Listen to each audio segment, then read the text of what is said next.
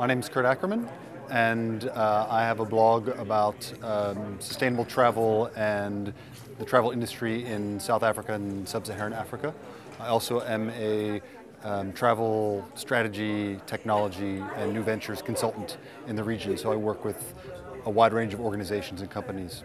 I think with travel technology, there's always an issue of the kind of technical infrastructure and the costs associated with that that are happening in a developing economy in a place like Southern Africa. So it's often a challenge to deal with the sort of trends, technology, the assumptions that are made about markets, about infrastructure, and then take that and apply it to an environment like South Africa. I think it's relevant for other developing economies as well, where you have a lot of first world infrastructure, but then you also have serious third world infrastructure and issues. We also have different political dynamics. We have different, as I said, market dynamics. And so one of the things I look for here is a sort of information and insight that I can link back to the realities that travelers and that clients of mine face.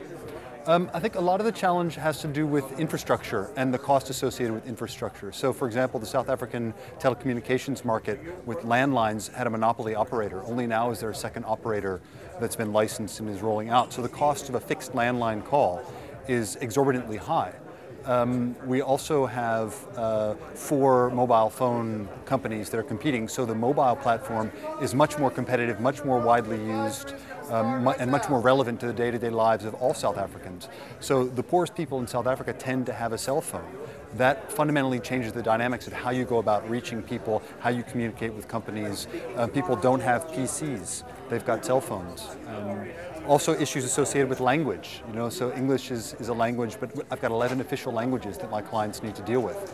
So what does that mean about technology development, multilingualism, and all those other issues?